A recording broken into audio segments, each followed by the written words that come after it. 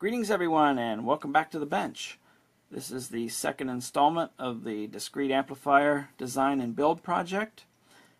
Although I said the videos would not be contiguous, but after getting such a positive response I figured I'd make a follow-up video right away. And yeah, I'm really impressed with the response. I was surprised. I didn't expect I'd get so many comments. A lot of comments on that video, lots of thumbs up. Lots of people said they would be interested in a kit. Other people with suggestions and things like that. So yeah, I was really impressed with that response. There were a few questions I wanted to clear up about this project, exactly what it is. It is a single channel power amplifier board. It's not going to include a heat sink, it's not going to include a power supply, though I will give recommendations on those things. It's not going to have a preamp stage. It's not going to have tone controls and a volume control. All that stuff should be done in a preamp stage. You know, if you want a warm distortion sound added, that's where you should do that, in a preamp stage. At least to me, I would like to see the power amplifier leave the signal alone. Its job is to make it larger in voltage and current for driving a speaker. It should impact the signal as minimally as possible. But like I say, if you want to do any signal conditioning and things like that, it should be done up front in a preamp or some sort of signal conditioning preamp type circuit. One guy asked me about speaker protection. You know, say the amplifier has a problem or a failure and it puts DC out to your speakers. Is there a protection circuit for that? I consider that type of circuit to be external to the power amplifier board. Yes, if you build an amplifier, it's really recommended to have that, but being an external circuit, it's beyond the scope of this project. Now, the amplifier does have current limiting, but the way current limiting works, it has to work within the amplifier circuit itself, so it makes sense to have that right on the board. Like I said, the power supply is not within the scope of this project, though I will give a recommendation to the volt amp rating of the transformer and capacitors and things like that. Now, the reason for making this just a single amplifier board is because each person has their own use. You know, one person might want to make a monoblock amplifier, another person might want to make a stereo amplifier, you know, put it all in one case. Somebody might have a home theater application where they get multiple amplifiers and put them in the same case. There's just different uses, and each use will require a different power supply, so you know, it's going to be different for each person. I don't want to overcomplicate this project by making different boards for each use, different power supplies. I just want to get a decent amplifier board out there. And by the way, I did have some people ask me how they could support my channel, and I finally got around to setting up a Patreon page. And I did put a note in the description in the last video, and already had 3 people support me on Patreon. I had Matt, Sienna, I believe that's pronounced, and Kim.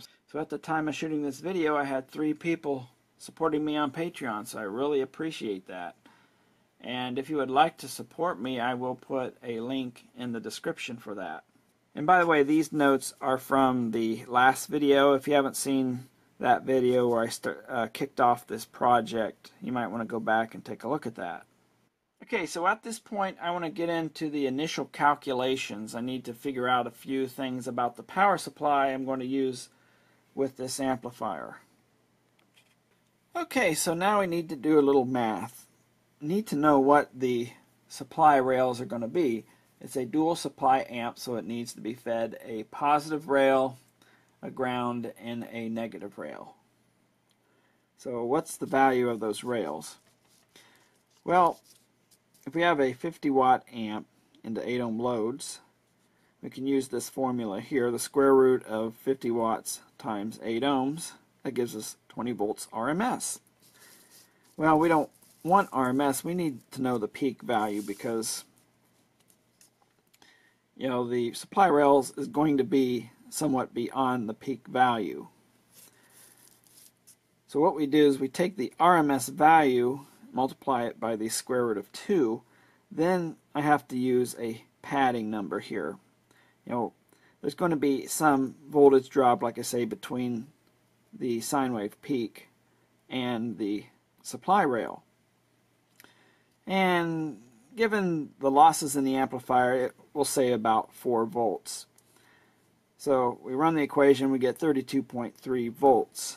And that's the rail under load. Now, because of the load regulation of the power supply, when it's sitting idle, this voltage will be much higher. It might be 35, 36 volts. And that's plus and minus. It'll need a plus 35 or 36 and a minus 35, 36 volts. But we'll look at that in more detail. But for the amplifier to put 50 watts into 8 ohms, the loaded supply voltage under that condition will be 32.3 volts. So now we need to look at the type of transistors we need. What would be their current handling capability and their voltage rating. Well, if we use this formula here, square root of power over resistance, we can get current. So if I put our 50 watts divided by 8 and take the square root of that result, we get 2.5 amps. But this is RMS, so again, you can multiply it by the square root of 2 to get the peak. And like I said, I break this out so you can use basic Ohm's law and power equations to figure this stuff out and kind of solve it in steps. So anyway, under this condition of 50 watts at 8 ohm load, the amplifier's output transistors will have to handle up to 3.5 amps peak. So that gives us a baseline. Now here's the thing. I want this amplifier stable with 4 ohm loads as well. So what would that be? Well, that would be double. That would be 7 amps peak. And I even said, well, with resistive loads, I want it to handle down to 2 ohms. Well, that would be, again, double, or 14 amps. So you can see, as the load impedance decreases, well, in this case, the resistance, the current really goes up. So we'll need a fairly robust transistor, something like 15 amps. Now in the real world, because the supply voltage will sag under those heavier loads, we're not going to actually get to 14 amps. It'll be somewhat less. So there's somewhat of a safety buffer in there. Okay, so what about transistor voltage? Well, you have to look at it this way. When the output is at its most positive peak, the lower output transistor, this is a push-pull stage with 2 transistors, it's going to see from almost the positive supply rail to the negative supply rail across it. So we need to make sure we have a transistor that can handle that. So, God, the cat's running, the cat's going crazy, running back and forth. But anyway, unloaded, this is 36 volts. The full supply voltage across the rails would be 72 volts, so we'd want a transistor of at least 80 volts. However, we're going to use something more like 250 volts, so no issues with the voltage rating of the transistor at all. Well, that's that. But this is only part of the story. We have to deal with reactive loads. We need to look at the transistor safe operating area because there's some gotchas there. Okay, what we're looking at now is the safe operating area curves of a 2SC 5200 transistor. I think it's 15 amps, 250 volts, 150 watts power dissipation rating. So what this graph is, it has the current on the y-axis, voltage on the x-axis, and you see these curves here. Well, they're actually straight lines in segments, but what's going on here is when you see these horizontal lines, this is maximum current here. Because we're not hitting a power dissipation issue at the given voltage here, 10 volts and below, for the DC line. Now we can run the transistor at its maximum current if we wish. Now if we use an example of 150 watts divided by the 10 volts here, we get 15 amps. So no problem there. And by the way, there's 3 lines. We have one for DC, we have a 100 millisecond pulse, and a 10 millisecond pulse. So that's why the graph breaks out into 3 different lines. So with the DC example, 15 amps times 10 volts is 150 watts, so we're right at the max. That's why you see this line break into a drop like this. And because these 2 lines are for a pulsed current, they can go to a higher voltage because it's not continuous. This 10 millisecond line, they even show that at, I think it's about 30 amps there. Because it's such a short pulse, the transistor can handle more current. So what about the curves here? This is the maximum power dissipation limit here. So if we take 150 watts divided by any voltage on the line here, for example, if we take just a 20 volt line, you see we can't go at full current anymore because we're hitting maximum power dissipation. In fact, this line should cut across 7.5 amps because 7.5 times 20 would be 150 watts. Now you notice these lines break here into even a steeper drop. This area is called secondary breakdown. In a bipolar junction transistor, when there's a higher voltage, these voltages are the collector to emitter voltage. And at higher voltages, current will tend to bunch into tighter areas on the die, creating hot spots, and that can damage the transistor. So we have to derate the transistor so that won't happen, so the transistor isn't damaged. Matter of fact, if you take 150 watts divided by 100, you'd expect the line to be at 100 or 1.5 amps. And if this line continued straight, that's what it would cross, about 1.5 amps. However, if you look here, it actually is at 1/3 the value, only 500 milliamps. And that's important because you get a 150 watt 15 amp transistor doesn't mean you can put that kind of current through it at all these conditions. So you have to be aware of the maximum power dissipation and secondary breakdown conditions.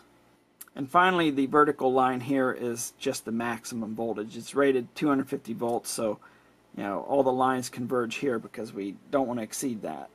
Well, with our amplifier, our supply voltages are low enough that we're not going to run into any issues with this transistor.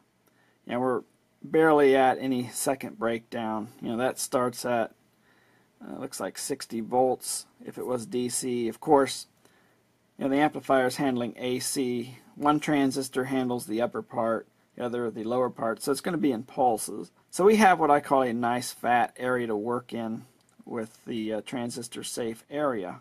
Still, there's another issue. Loudspeakers pose a reactive load to the amplifier's output. And you might be aware that with a reactive load, if it's inductive, the current waveform, which is dotted here, would lag behind the voltage waveform.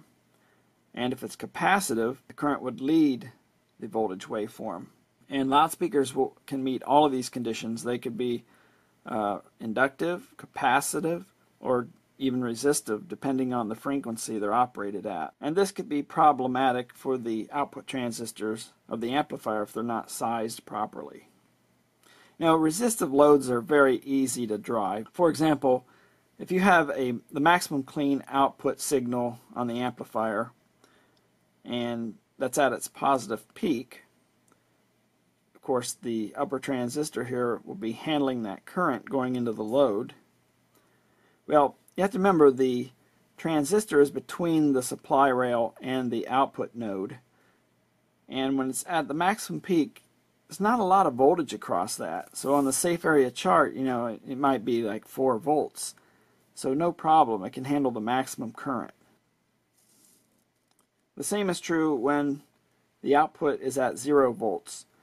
Well, both transistors now have the full supply rails across them, but there's no current flowing, so no problem there either. It would see the maximum dissipation at roughly 1/2 the peak voltage here. It doesn't quite go all the way to the supply rail, so it's not exactly at the midpoint, but now if we have a 35 volt rail, we'll just say 34 volts, so it's about 17. So if we have 17 volts with an 8 ohm resistive load, that's about 2.1 amps at this point, and on the negative side, this point and this point. So we end up with a kind of an odd looking instantaneous power dissipation with the transistors. So I drew that in here, and of course that would be the same on the negative side because negative current, negative voltage is the same. Now, not to confuse you, this is for a resistive load. Now, reactive load is a totally different story. Now, here's the problem with reactive loads. Now, we said before with a resistive load with 0 voltage on the output, there's maximum supply rail across the transistors. However, if you have a reactive load, the current waveform could be leading or lagging. So with that high amount of voltage across the output, then you have current. So if we have an amplifier, let's say we have 35 volt rails, and we have a fairly heavy current flowing, let's say it's a 6 amp current due to a heavy reactance, what happens here? 35 times 6, 210 watts. Houston, we have a problem here, don't we? That's way beyond our transistor rating. Now that's just quiet.